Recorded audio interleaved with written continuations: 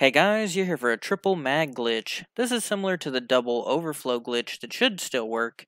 This combines shoot to loot with overflow. This is actually a crazy DPS buff.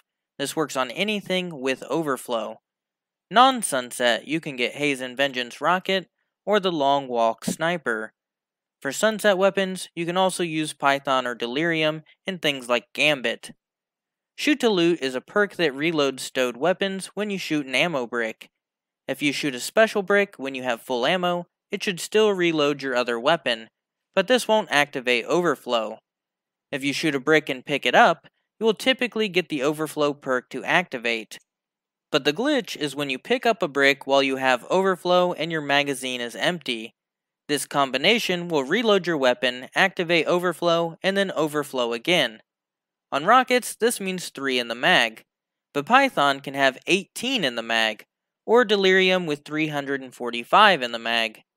Skipping 2 reloads actually makes this great for DPS when fighting bosses.